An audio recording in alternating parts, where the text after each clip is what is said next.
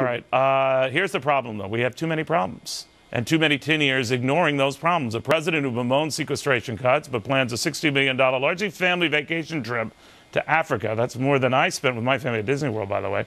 And a Congress that talks rating and spending but does little to offer much more than lip service to serious entitlement reform. Add it all up, and my panelists say you have those in power's poll numbers all going down. Monica Crowley, Melissa Francis, Stephen Laser. All right, Melissa, spell it out. How bad is this getting?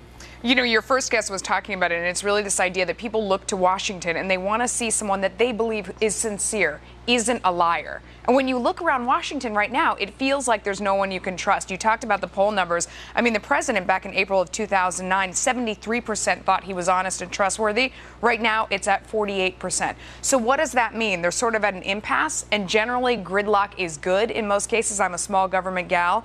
But this time around, I mean, the cash register is just racking up item after item as they're sitting there doing nothing. So I think in this one case, gridlock maybe isn't good because we've got a lot of things we've got to fix before we go bankrupt. I'm just wondering, Monica, just as the leadership style, whether he's done anything right or wrong, that is the president, but does that aloof, distant style that is credited with him saying, well, at best, he didn't know a lot of the stuff that's going on, now coming back to hurt him more than if he were to admit to knowing exactly what was going on, that he can't win. Well, the seeds of all of these scandals, IRS, DOJ, NSA, Obamacare now falling apart, all of those seeds were planted in the first term. Remember, in 2008, he talked about wanting to fundamentally transform the nation. Well, you can't do that without breaking some heads. So obviously, all of these things are the logical result of what he intended to do all along. The problem here is by being so dispassionate, by being so disconnected from the issues, as Melissa laid out, and the problems, all of these scandals, it leaves the impression of one of two things. Either really deep corruption is going on here or profound incompetence. And neither one of those things is good for any president. You know, I remember at the time, Stephen, when we were looking at President Bush, and not too long ago when you were last on, about how he handled the Iraq war when things got bad very, very quickly, right, and the criticism of the press that he was aloof and distant. He didn't seem to appreciate the fact that Americans didn't appreciate that we were getting bogged down, and he seemed disconnected. Now you have a Democratic president embroiled in much the same issues, different crises, but the same issue of not appreciating the severity of what surrounds him. Is that a fair criticism? I think it is a fair criticism, and I want to say that I normally like the whole no-drama Obama persona that he projects. I think that actually gives a lot of people confidence most of the time. But there are times where you have to show some sort of a sense of urgency. There is several big problems here, and I think if the president doesn't really get his arms around them, they're going to define his second term. They're going to define his legacy. He's got to get his arms around him. He's got to project that he is in charge and that he can get his arms around these things. I want to say that you know, there's the other side of this. You know, every problem to some extent is an opportunity. So the president actually has a number of big opportunities here, but he's got to prove that he's got the leadership skills to take charge and do something about it. He's got to take some really big steps here, like one of your previous guests says. Maybe has to fire some people, but he's got to make some really substantive policy changes. And Melissa, to your point, I mean, time's a wasting if he doesn't. Now, maybe because that's what the public is calling for. You don't cede to that sort of move, but maybe that's the move that he's got to make. I think it goes back to that original thing that you want a president who actually stands for something, and you don't want someone who looks like the 9-year-old who just got caught in the kitchen and is covered in cookie crumbs, and he's getting to give you the technicality. Well, I didn't take the cookie from the cookie jar.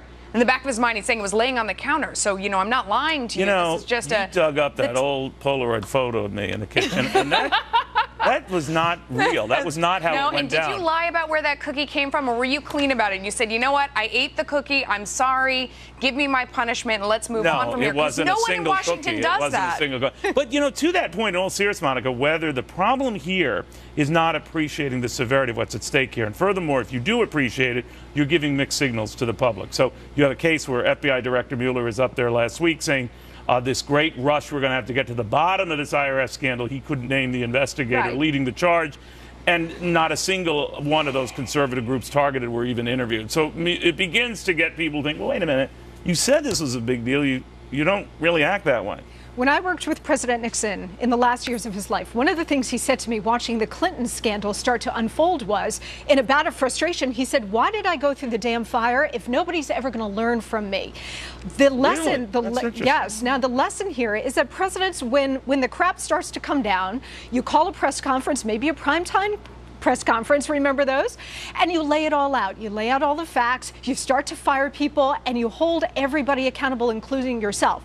The problem with that, Neil, is that only works when you're not guilty. So the question about whether this president, why he hasn't been more proactive, I think he's answering his own question. Well, or it could be that he hasn't gotten to the bottom of it. Stephen, now you've argued that there's a lot to get a handle on here, but time is a wasting to at least get the appearance of being on it, right? If I could speak directly to the president, I would say do all the things that we've talked about, but schedule a weekly meeting or a weekly primetime telecast where you tell the people of this country all the progress that you're making on all these scandals, all the changes that you're making. But again, you have to have the changes to talk about if you're going to do that. Right. And he's got to take those steps. He's got to do something big. But you know, people really are losing confidence across the board in their government. The president, the Congress, Democrats, Republicans. So something really big has to be done here. And whether the president does it or not, that's how he's going to be thought of in history. All right. Well, let it be marked here that this is the day that Stephen began to say, look, this thing is the Hindenburg, which you didn't say, but anyway, it is kind of entertaining. Meanwhile, what the Buckeye? It was all